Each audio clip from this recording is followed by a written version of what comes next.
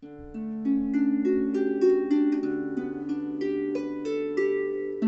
Anna. Nice to have you back here again. So, this collection called the Fairy Tales on the Harp, written by you with a very specific purpose in mind. Tell us about it. This book was designed to highlight a few technical aspects for beginners. So there's pieces like Rapunzel's Hair, which is a tune based around three-fingered triads in both hands. And it's a lovely little performance piece too. I think everyone should have a piece that just ripples up and down. It's the sort of piece that makes the audience go, ooh, and get all calm and really appreciate some of the beautiful tones that we can get on the harp. And there's other pieces that highlight interval movement and practicing the same interval repeatedly, but with an interesting tune line or an interesting accompaniment to go with it.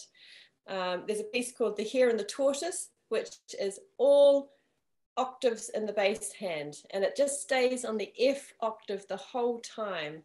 So you're playing an F with your fourth finger, an F with your thumb, and then the tune changes at the top. And it's a really good practice just to get that movement going and build the muscular memory in your hand here that you'll use in many, many, many other pieces down the track. And when we think about beginner music, we often think about something that is quite simple. And while I think this book is simple, there are still, like you said, interesting melody lines. And what would you say to someone who is relatively new to the harp? We're trying to figure out the technical things and also trying to make the song sound melodic. How would you gradually sort of build up yourself in learning through a piece from a book like this? I start at the beginning of this book. I think that's the key. The easier ones are at the beginning. Take it slowly. Get to know a piece really, really well before you move on from it and acknowledge what it is that you're actually learning there. I know, like the Hare and the Tortoise with the octaves in the bottom, it might look a little bit boring, but you've got to sit and wonder why the composer, in this case me, did this exercise. And it was for a student who really needed to get the octaves in his left hand sorted. And by the end of the piece, by the time he had practice the left hand by itself, practice the right hand by itself, put the both together. He wasn't having to think about his left hand anymore. It had just become automatic, and that muscular memory had moved in and taken hold. There's another little piece in here. I'm just having a quick flick through. Okay, Mother Goose, where there is some hand over hand movement. And that's the sort of thing that I would take apart and just do little 2-bar chunks where I do my left hand, my right hand, my left hand, my right hand. Let's do that again. And the repetition helps with eventual automation. So I started learning the harp quite late in my life, and I know I had the tendency at the beginning of my harp journey to go for music that perhaps I'm familiar with or even above my skill level. What are the advantages of going back to something like this where you're really focusing on the fundamentals? I think it helps to reconfirm what we know or what we should know about our technique, about our fingering, and about the way we approach music later on. So if we can practice all these things at an easy level and get good at if I go back to my octaves, get good at it there, then when you go to play the harder music, that's where your heart desires to be, then you've got some of those techniques in your toolbox. They're ready to pull out, you know what to do with them, and that will actually make your exploration of the more interesting, more challenging music a little bit easier because you've got the skills there. And we keep falling back on the skills that we have from other pieces all the time. So it's worth constantly exploring easier music and seeing what you can get out of it as well as harder music.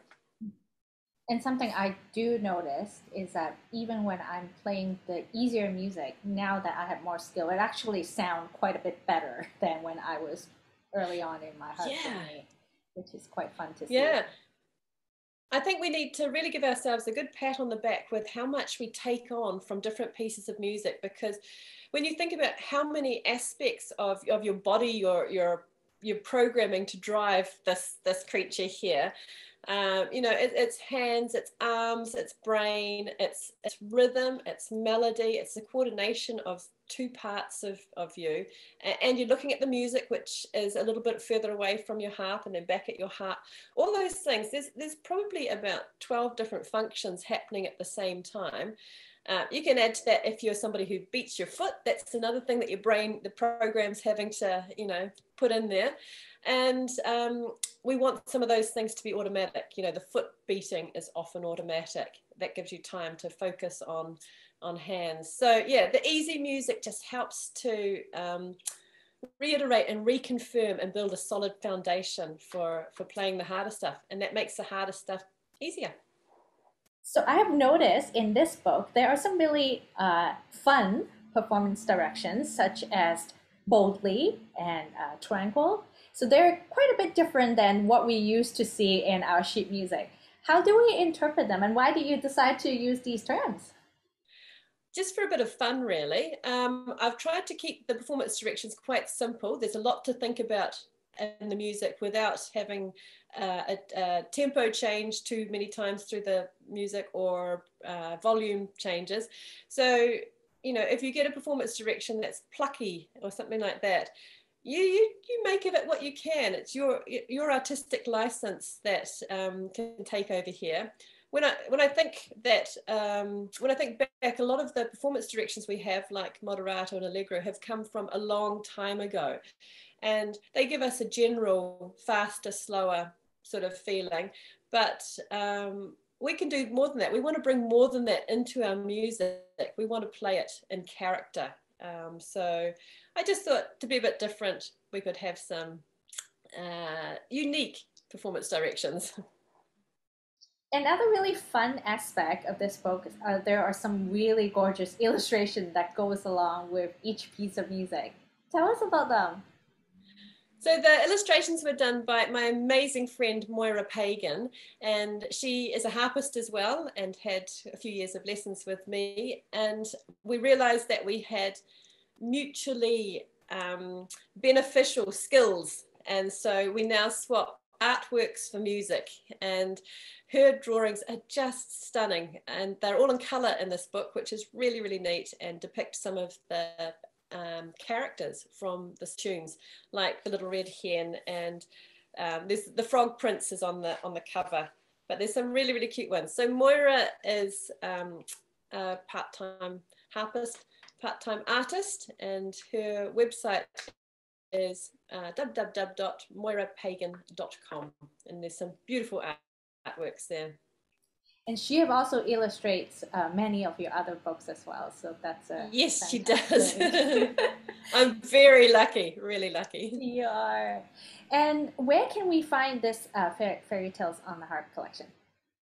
So this is in my harp shop, which is Harp Music Online, and in the beginner collections tab.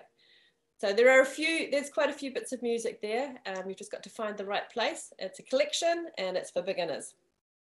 Well, thank you for introducing us to this collection of yours. And I look forward to talking to you again about some other music, because I know you're a very prolific composer. I am. Lovely to talk to you, Victoria. Yes. See you again soon. Bye. Bye.